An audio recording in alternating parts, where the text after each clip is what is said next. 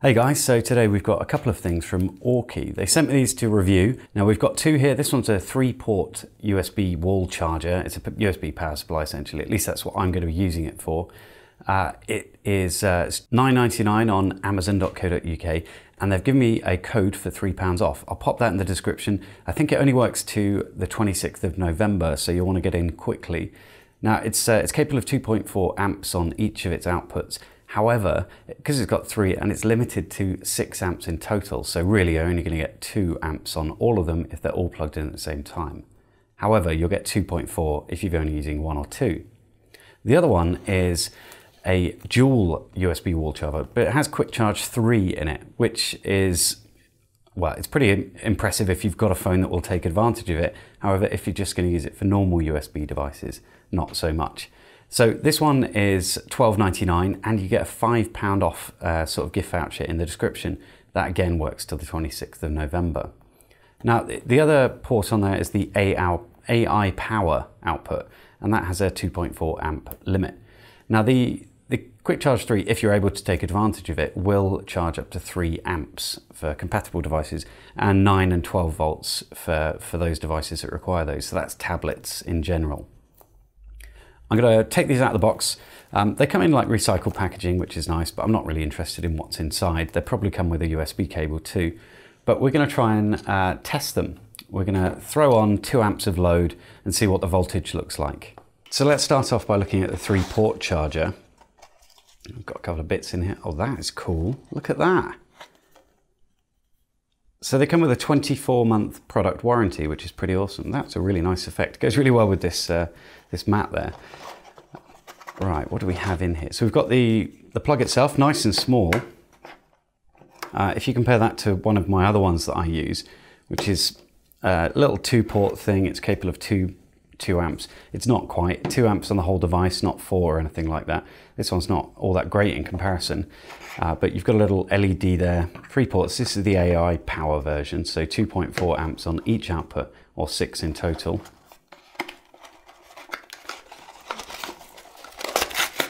And it doesn't come with a cable, so I've just torn that box to pieces for no reason. So let's plug this in.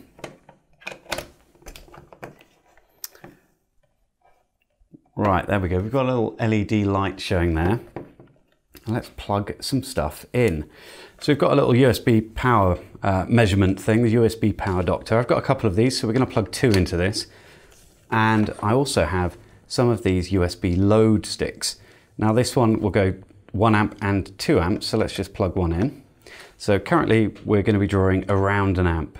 This isn't massively accurate, but you can see we've dropped to 4.9 volts. What if I switch it to 2? So it's gone to 1.72 amps it's drawing, and it's dropped down to 4.83, which is still roughly within the spec that I would expect, and certainly acceptable just on a Raspberry Pi or something like that. So let's plug the second one in.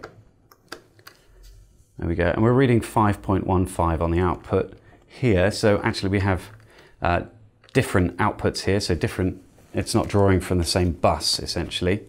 And then we have another one here we could plug in. So this is 1 amp.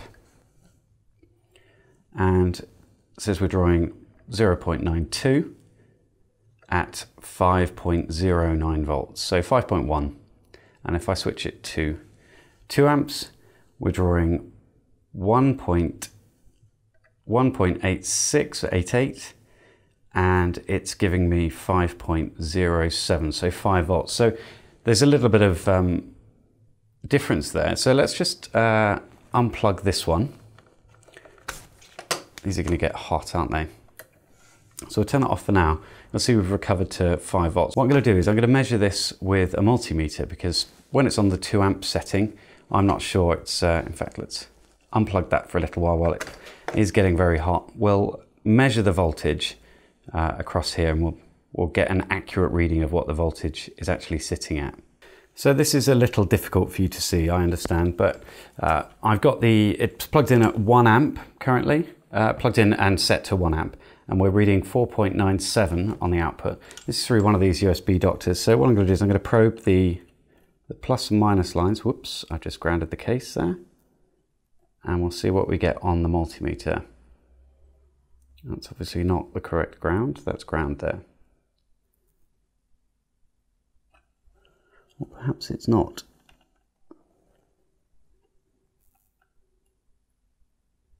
There we go. So we're actually reading 5 volts and we're drawing 0.96 amps. So let's throw it up to 2 amps. A bit more dangerous in this scenario.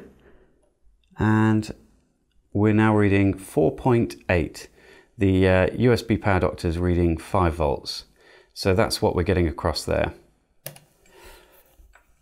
Now if I'm going to, let's plug in another charge adapter. We'll throw that onto 2 amps as well. And we'll read the same. And we're getting 4.7 volts across there. So that's sort of what I would expect. 4.8 is directly across the USB. Still quite acceptable for 4 amps of load. This one's smoking a little bit now.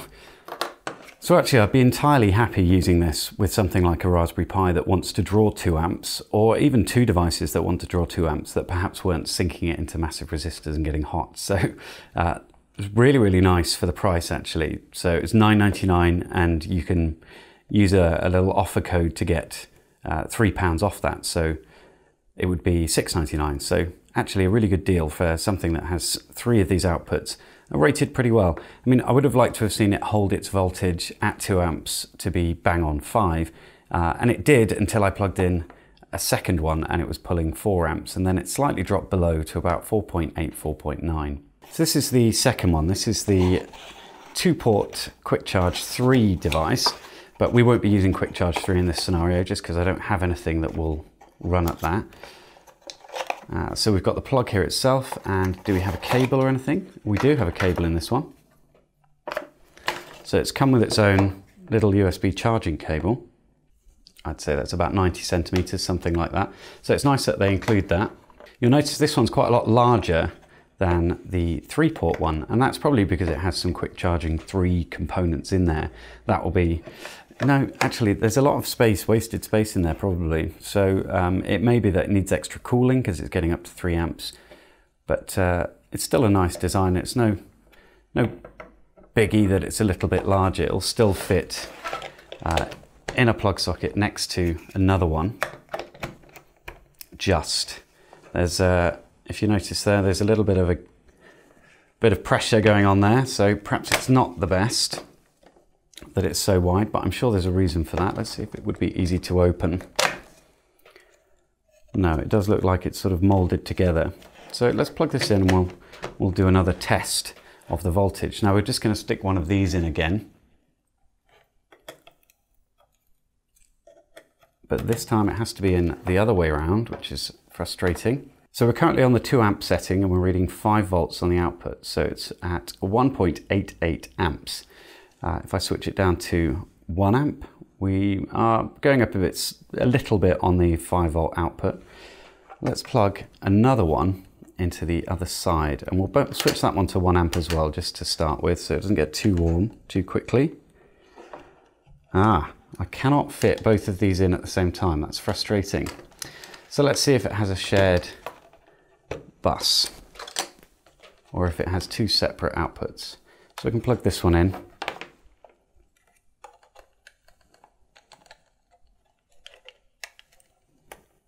There we go. I'm now drawing 2 amps from this device, and we are reading 4.98. So if I just throw it up to 4 amps, so we're reading 1.87 here. It's the same on the other one, and we've actually got a pretty stable voltage of 4.94. That's pretty impressive. Let's switch these off so it doesn't get too hot. When you're using a normal device, you wouldn't have this kind of heat burning on these resistors. You'd be getting that power going elsewhere into a screen or something like that. So I don't need to test these ones because actually it's holding at quite a high voltage, so we're all right. Really, really nice on this one because it's got the Quick Charging 3. I would say that this one's a better investment. Quick Charging 3 is not going to be on all devices, but this one is only $12.99 and you can get £5 off that one. So that would take it to $7.99, but it's only 2 ports. So for my money, I would go with the 3-port one. Now, Awkey have got this Black Friday thing coming up. And so if you go to their Facebook page, you can see they've got this Black Friday giveaway. I'm not really well informed about that, but I'll leave the link in the description so you can have a look. Now remember that you can get the money off codes, £5 and £3. So £5 for this one, £3 for this one. They're in the description. I would recommend that you snap this up as quickly as possible if you're looking for good USB power supplies.